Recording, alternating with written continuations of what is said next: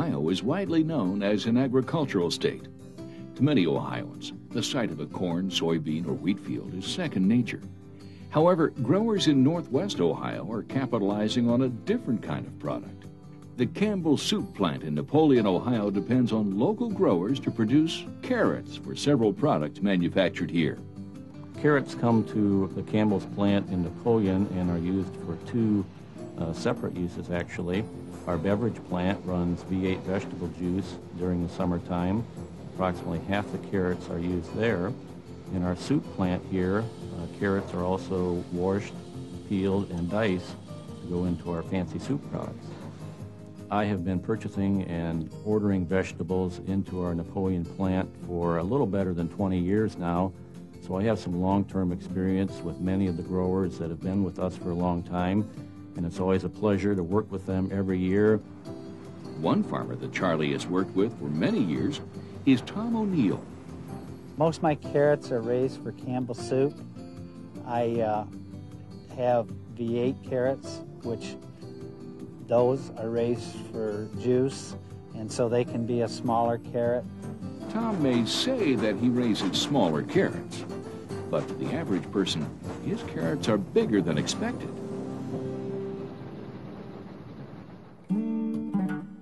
You may be wondering just how these not-so-small carrots get from Tom's field into those familiar red and white cans on the shelf of your local supermarket.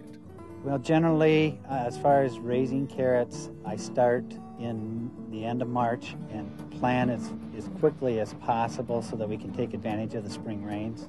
They usually take about 6 weeks to emerge. It's important that we keep the tops in good condition because our harvester picks the carrots up by their tops. We usually start harvesting at the last week of July, and harvest would generally go through late October.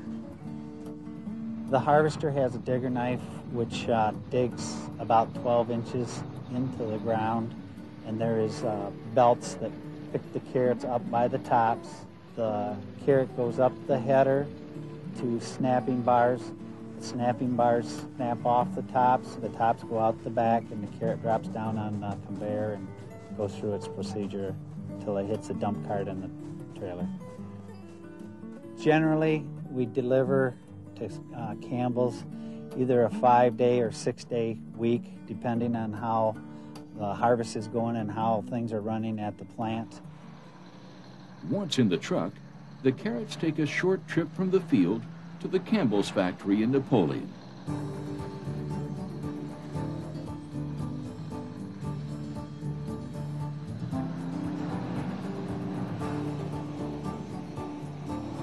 When fresh vegetables come to the plant, and most of them come in bulk trucks, and we have large hoist which lifts up those trailers and unloads, in this case, the carrots. Those carrots go through a processing system where they are sized. They go through several washers and they're washed off, cleaned up. Carrots then go to either dicers if we're making them into soup, or they go into a crusher and extractors where the juice is removed when we're using those carrots for our V8 vegetable juice product. The Napoleon plant is a very large operation. We are probably one of the biggest heat process plants in the country. Between our soup and our juice products, the plant this year will manufacture in the neighborhood of 90 million cases. In order to fill such a large order, planning ahead is essential. Mother Nature is a concern for all farmers, but with a schedule like Campbell's, growers must be especially conscious of the weather. Weather can be a huge factor. It's very important to schedule our harvest, and that goes right from the time we put the seed into the ground until we harvest it and send it to the plant.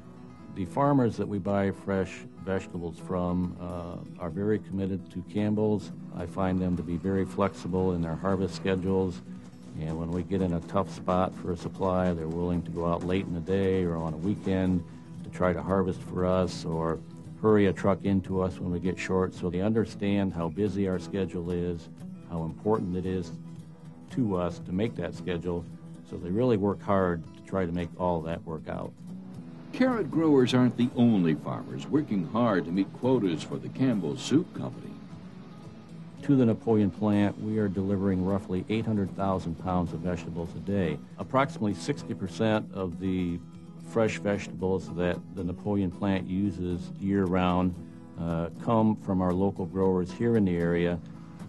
This is a substantial demand, especially for the small farms in northwest Ohio. It is not only the local growers that benefit from the increased need. The economic reach of the Campbell's Company spreads much further.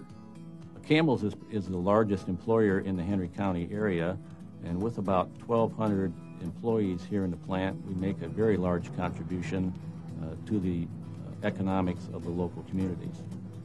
The Campbell's factory has been a great benefit to the community. Campbell's has been around a lot of years, and they've been very good to us. With an operation the size of Campbell Soup Company, everyone, the company, the growers, and the community must work together in order for us to be able to enjoy our favorite soups. My family, my wife and my children, they've all at some point in time been in the tractors or on the harvester, and without their help it would be hard to continue to do what we're doing here. The products that Campbell's makes here in our Napoleon facility are distributed both in the Midwest and the East Coast, and particular products might go all around the country here. So chances are, when you buy Campbell's soup or V8 juice, it was made right here in Ohio. And you can feel good that you're helping to support the families of local farmers.